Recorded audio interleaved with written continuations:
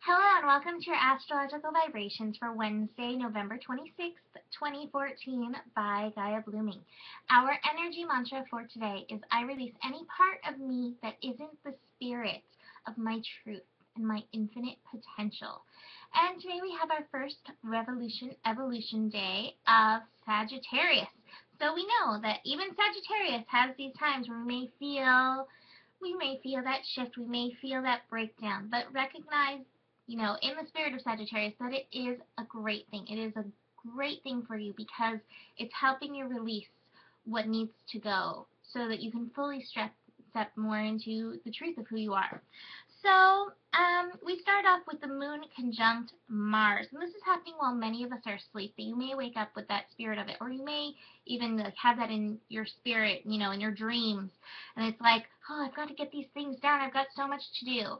And so, I recommend that if you have that feeling, I've got to get this done, instead of laying in bed thinking about it, get up and do it. If that energy is coming over you, get up and do that. Use that energy while it's there, because the moon's going to shift into Uranus, and you're going to be like, oh, okay. It's going to bring a whole new thing. So get it done. Get it done while that energy, while you have that. The moon is then going to connect to Saturn. Again, and that kind of goes with the energy too. Like Saturn wants to get the things done. So again, instead of sitting there thinking about, I've got to do this, I've got to do this, take some action. Step into the moment and take some action. And don't worry about it. Breathe, trust, everything's going to get done. The moon is then going to move into Aquarius. And I think Aquarius is actually a really great time to come together for a holiday, like we are in the States. Many of us may either be traveling there or already with our families by this time. And I think it's so interesting that it's a Uranus-ruled day. I actually find that a lot of our big holidays that we have in the States, at least, are usually right there around Uranus-ruled days. And Uranus rules Aquarius, and Uranus and Aquarius are all about humanity and community. And so remember that. As much as, your family may get on your nerves, they may poke, they may get you in the spirit of that breakdown, that revolution, evolution, remember that, they're your peeps. And it's ultimately helping you. It ultimately helps you take a step forward. I also, as I was doing this horoscope, looking at the astrology, I was like, if they're really bugging you, imagine all of them as a Muppet.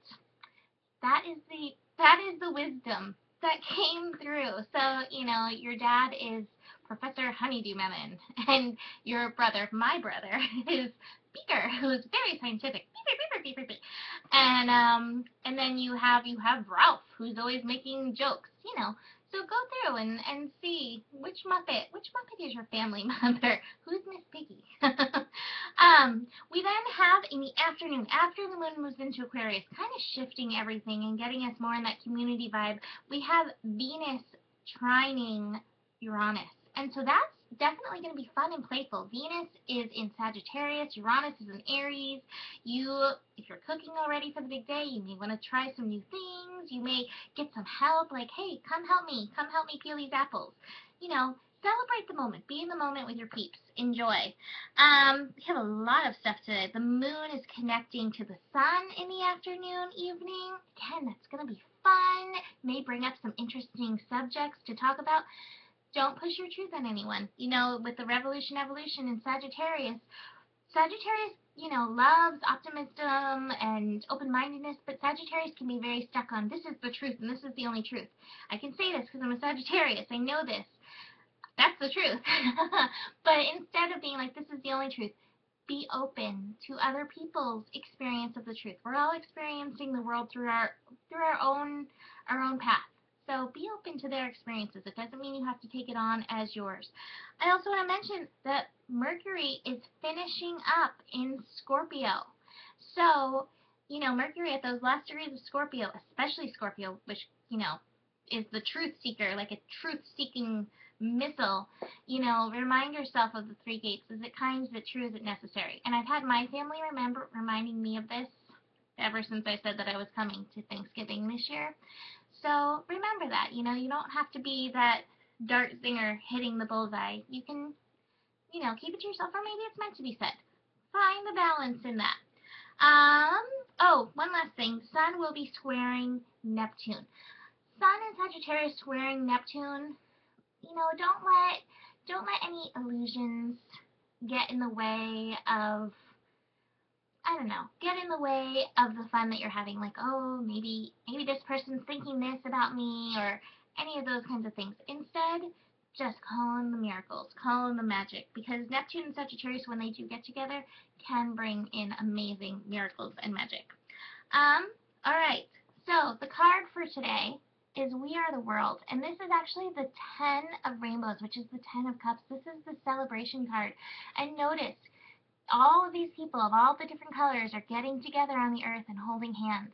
This is the perfect celebration card. This is the perfect Aquarius card. Love your peeps. They may be a different color than you. You may be green and they may be purple, but all together we make up a fabulous rainbow and a fabulous experience on this planet. So enjoy the difference. That is it for today. I will see you tomorrow for Thanksgiving and my birthday. Namaste.